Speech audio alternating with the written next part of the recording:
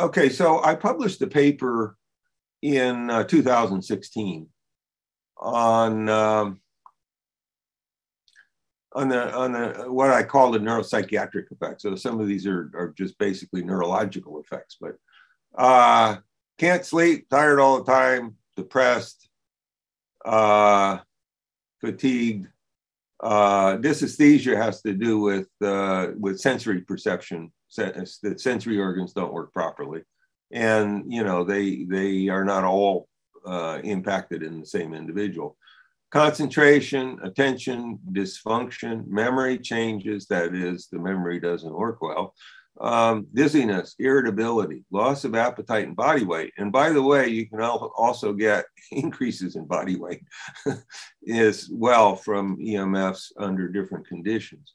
Restlessness, anxiety, nausea, skin burning, tingling. Dermographism is a peculiar thing where your skin is very sensitive to touching it. Tinnitus. One of the things that's been, so most of these have been studied in epidemiology, although the evidence for causation is very strong, even from the epidemiology. But the one thing that's been studied most experimentally is EEG changes. There are 38 different studies that have been done, experimental studies where different EMFs have been used and where there are changes in the EEGs in the human brain. And so, and those of course measure the electrical activity in the human brain, which is the most important thing that goes on in the brain. And so what's clear is experimentally, EMFs, low intensity EMFs of the sort that the industry claims can't possibly do anything, are producing changes in the electrical activity in the human brain. And those in turn, presumably, are involved in producing all of these kinds of effects that we see.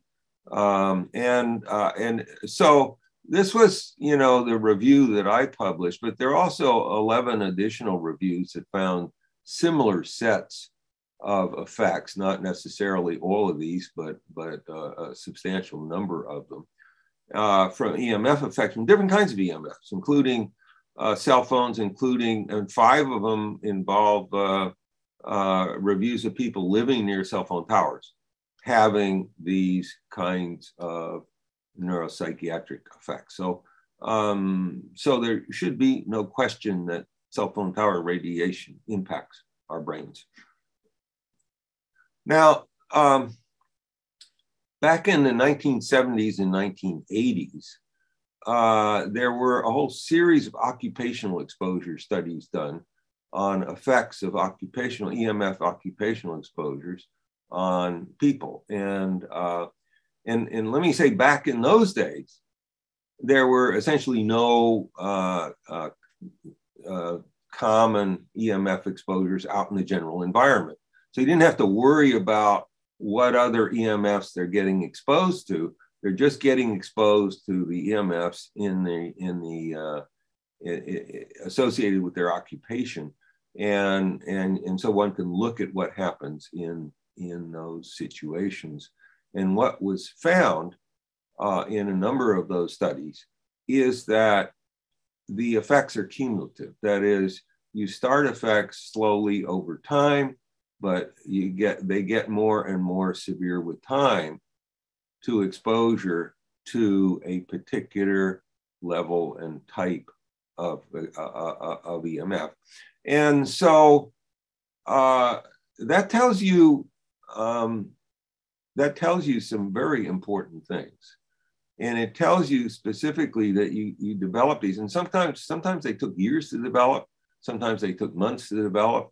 And of course, now we have many other things where things tend to work, at least in some cases, more rapidly. But what, but there are two things about this. One is that we are insensitive to things that occur slowly to us. We're not aware of them. And so it's very important that these studies have been done because they clearly show causation and they clearly show that you can develop things over time and they can become more and more severe with time. And so when you have these different kinds of neuropsychiatric effects occurring from EMFs, and they get worse and worse with time to the same type of exposures, then of course, what's going to happen when you introduce much newer, more highly pulsed, and much more biologically active EMFs is that things are going to get much worse, much faster. And so I am very concerned that we are on a process which is leading to a crash of our collective brain function. And everything in our society is based on our collective brain function. So, you know, we're just going to go into utter chaos if this continues in the way that we are going. And so this is something that this is one of my nightmare scenarios. It's one of 8 of them. And it may be the worst of them, or maybe not. So, okay. So let's talk about Alzheimer's disease and neurodegeneration. And so I published this article just a little while ago. It just came out in current Alzheimer research, and on how low intensity EMFs act via VGCC activation to cause very early onset Alzheimer's disease, and 18 different distinct types of evidence. And so we don't have time to talk about all those 18, but we're going to talk about half of them, I guess. Okay. So this thing starts, I think my numbering got screwed up here. It starts with the confluence of 2 findings. One is what's called the calcium hypothesis of Alzheimer's disease. And that's been published repeatedly over the last 25 years. And what it argues is that we have okay, so I see somebody's raising a hand. What do I do? Click on it?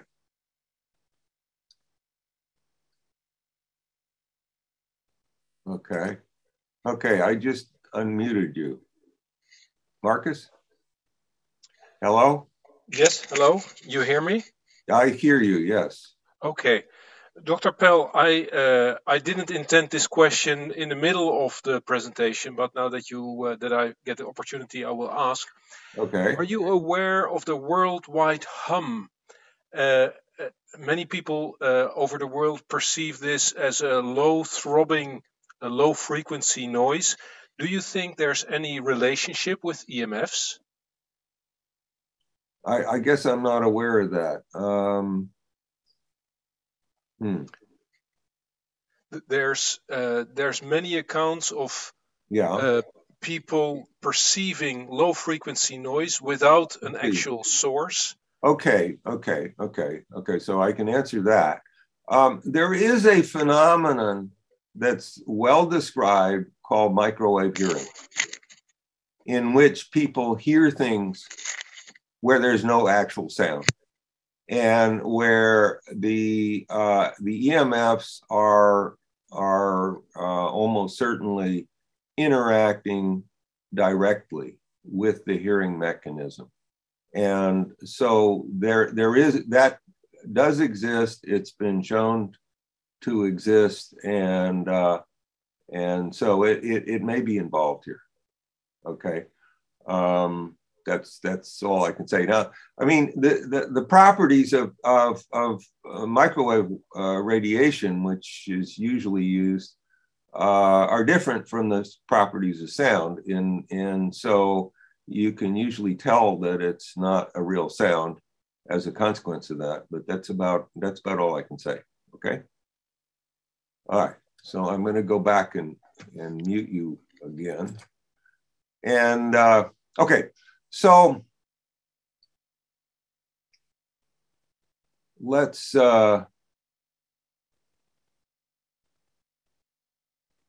okay, so we have a confluence of two findings. One is the calcium hypothesis of Alzheimer's disease, basically argues excessive intracellular calcium is the central cause of Alzheimer's disease. And the other is, of course, EMFs acting via VGCC activation, where the first thing that happens in the cells of our bodies is we get increases in intracellular calcium. So that makes a strong argument. And there's a second observation, which I documented in my paper, which is that both EMFs and excessive intracellular calcium cause each of the most important changes that are involved in causing Alzheimer's disease.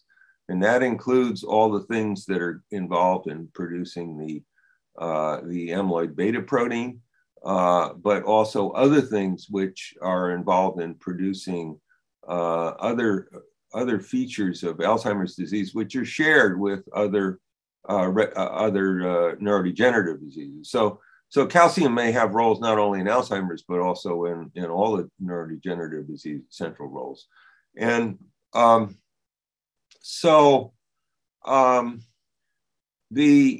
Alzheimer's, VGCC activity itself has been shown to be very important in causing Alzheimer's disease.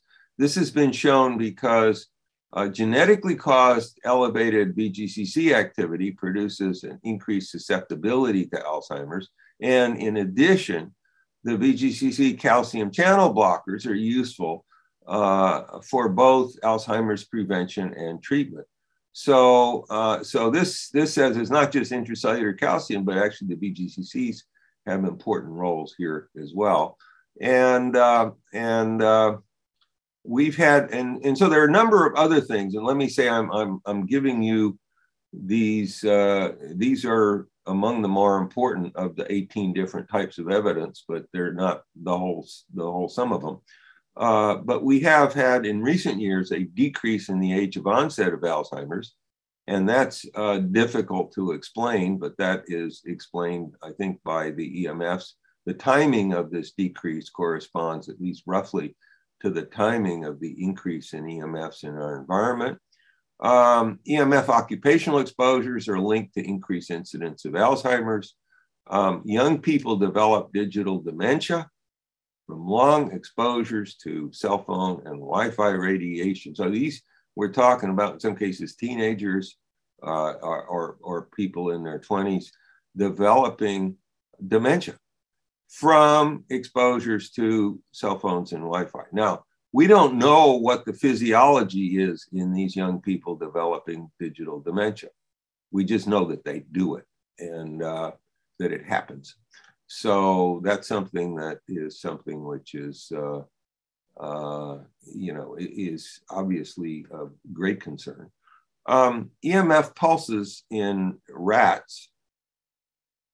So let me say there are a lot of studies that have been done on Alzheimer's in animals, where the animals develop things that are essentially identical to Alzheimer's in humans. And rats are one of the organisms which can do this. If you give a series of EMF pulses to rats, given within one day, and even within 1 second of one day, just on one day, okay, just once. And these can cause very early onset Alzheimer's in rats. So this would be, they occurred about 20-month-old rats. They developed these Alzheimer's.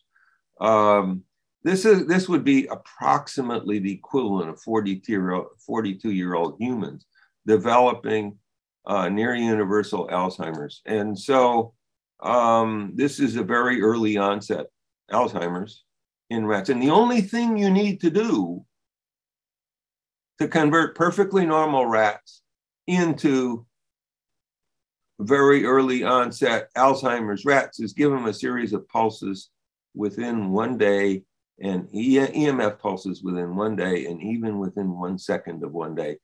That's all you need to do to convert from one to the other. That's absolutely stunning. The same group that published this, I'm sorry, and all of this is discussed in detail in my paper, so you can look at that. I don't know why. Oh, why is this thing not going? Oh, okay. I guess I can do it that way. Okay. Now, in the same group, instead of giving them pulses in 1 day, started in 1 day, and they started at 2 months of age. 2 months of age are like late adolescent rats, okay, because rats develop very, very quickly. And instead of giving them these pulses in 1 day, they gave them the pulses. They started on the same day, but they gave them once a day. Then instead of coming down with Alzheimer's at 20-month-old rats, they come down to 10-month-old rats. So basically, 8 months later, these rats have extremely early onset Alzheimer's. This would be roughly the equivalent of 21-year-old humans developing universal or near universal Alzheimer's, simply caused from pulses of EMFs. And that's all you have to do. You don't have to do anything else. There was another study that was done. It's a beautiful study, and I don't really have time to talk about it. It was published by El-Swefi et al. In 2008.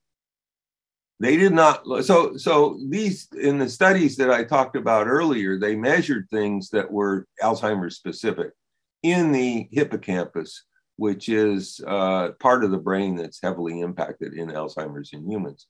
And in the El-Swefi study, they just studied neurodegeneration generally. They did not study anything that was specific for Alzheimer's disease, but they found that very low intensity, this is 3G cell phone radiation, power radiation,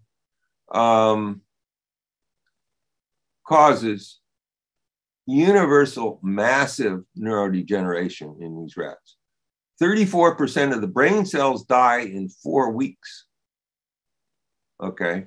Now, rats typically live to be about 3 years old, about 36 months. So this is about 2.7% of the lifespan of the rat. They go from being perfectly normal rats to having 34% of their brain cells dead in 4 weeks. This is absolutely stunning. The other thing that's interesting about the El-Swefi study is they showed that this entire the process, they measured 11 different things that were involved in this process of neurodegeneration, and they showed that each of them was greatly lowered by using a VGCC calcium channel blocker. Each of these 11 things were greatly lowered. So what is going on here? You're getting VGCC activation. It's producing massive universal neurodegeneration in the brains of these rats. It's just incredible. Now, you know, there's obviously, if we were as sensitive as the rats, we'd all be gone by now, because we're exposed to this kind of radiation all the time. Fortunately, we're not, but that doesn't mean that nothing's going on. And as I said earlier, we know that these EMFs do change the electrical activity in the human brain, so they're impacting our brains. The animal studies and the human epidemiological studies both suggest that EMFs shorten the latency period in Alzheimer's. And why is that important? Well, the normal latency period in humans is thought to be about 25 years.